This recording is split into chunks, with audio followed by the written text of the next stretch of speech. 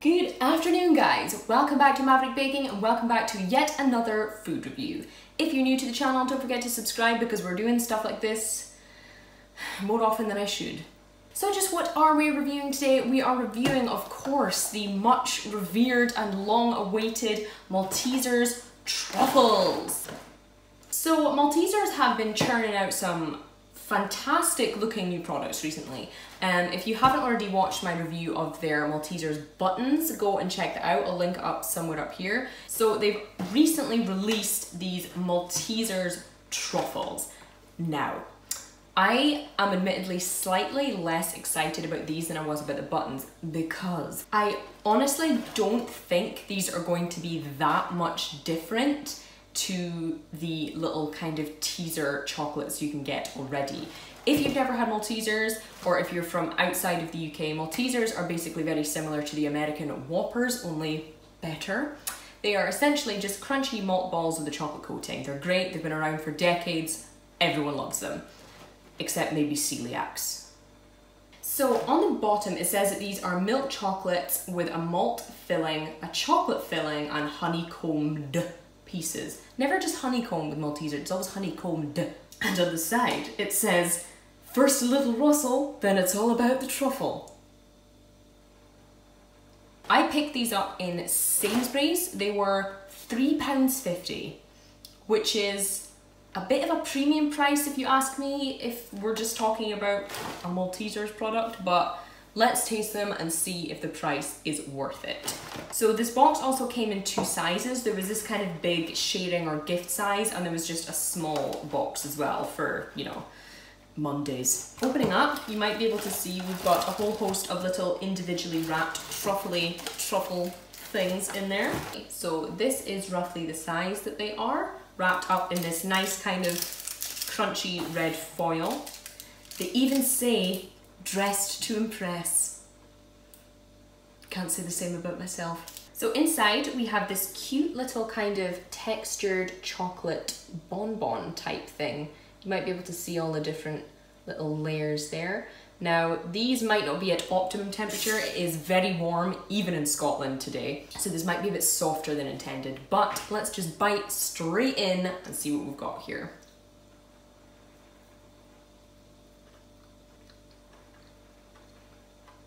We have a thick, very generous chocolate layer around the outside with a chocolate filling in the bottom that has some malt pieces, though very few I must say.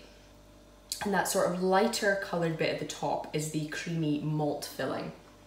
Flavours are great, but the whole thing is very soft. I'm gonna eat one in one bite to see what the texture is like. It might just be because I had it in two. I'm gonna go out there and be controversial and say that I'm not actually a huge fan of these. They look kind of similar to this diagram, except with a lot less of the kind of crunchy pieces going on. And honestly, even though, like I said, it is quite warm here and the outer shell is, you know, it obviously melts quicker than it would if we were in colder temperatures just now. The chocolate filling's fine. It's just like your usual kind of thick, creamy truffle filling.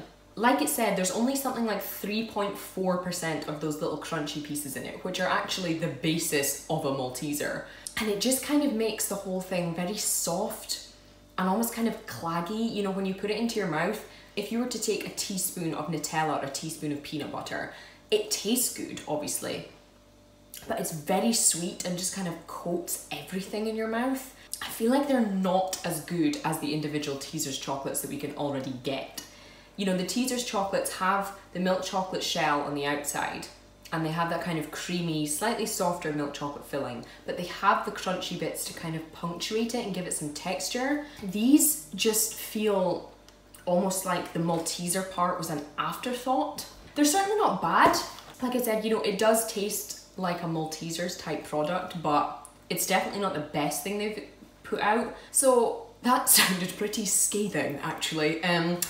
But yeah, I've got to be honest with you guys, as much as I was completely on board the hype for the Maltesers buttons, which are just delicious, they have the perfect balance of chocolate and crunchy stuff in my opinion, these ones just feel unnecessary. I'd be much happier just with a bag of normal Maltesers, the Maltesers buttons, or even just a bar of the teaser stuff. I'm gonna give these Maltesers truffles a 3 out of 5. If you're a Maltesers lover, let me know in the comments if you have tried these and if you think I'm being too harsh, or if you think I'm being too generous and this is just another kind of boring product we didn't really need. If you enjoyed the video, don't forget to give me a thumbs up and hit subscribe if you haven't done so already. Quick shout out to my Patreon supporters Enrico, Nate and Paul for helping me film reviews like this. If you would also like to help support this little channel of mine, there's a link to my Patreon page in the description box below. In the meantime, that's all I have for you today, guys, so thank you again so much for watching, and I'll see you very soon.